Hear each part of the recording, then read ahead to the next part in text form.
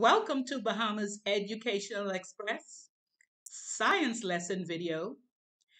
In this video lesson today, we are going to introduce you to indigenous plants of the Bahamas.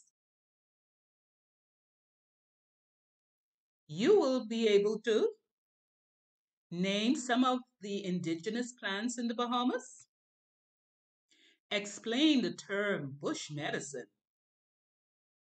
and state ways in which plants are used. Indigenous plants are those plants that are native to the Bahamas. These include one, strongback, which has white flowers. The lignum vitae, or sometimes called the tree of life. And this has lots of flowers ranging in colors from blue to purple. We also have the wild sage.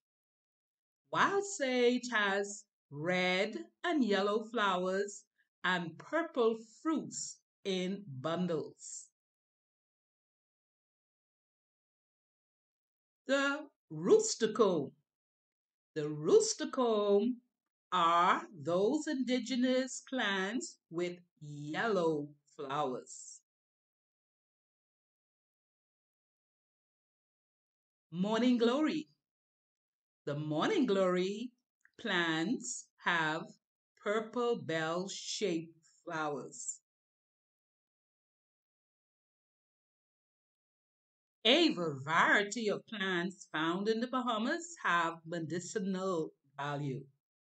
Medicinal plants are referred to as bush medicine in the Bahamas.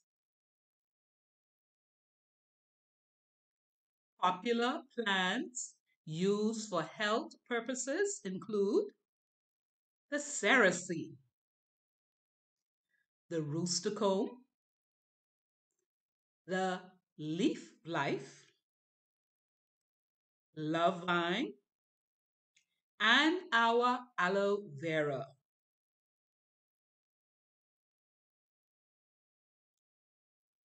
These plants are used to treat a variety of ailments, and other words for ailments are called sickness, illness.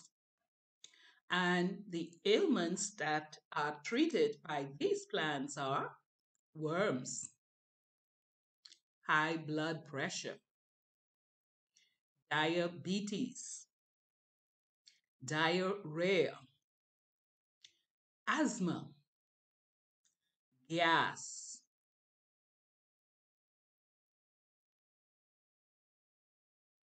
There are plants in the Bahamas that are on the brink of extinction.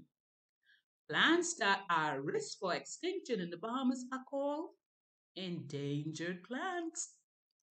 And these are our lignum vitae, our mahogany or Madeira, and our Caribbean pine.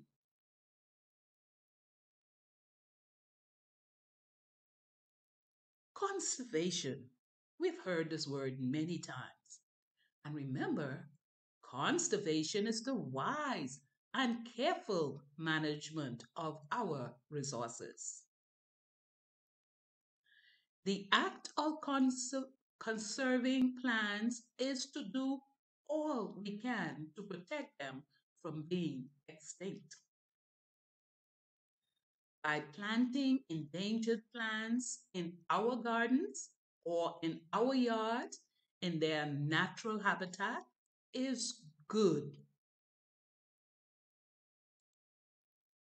Other ways of conserving is by buying native plants instead of non-native plants.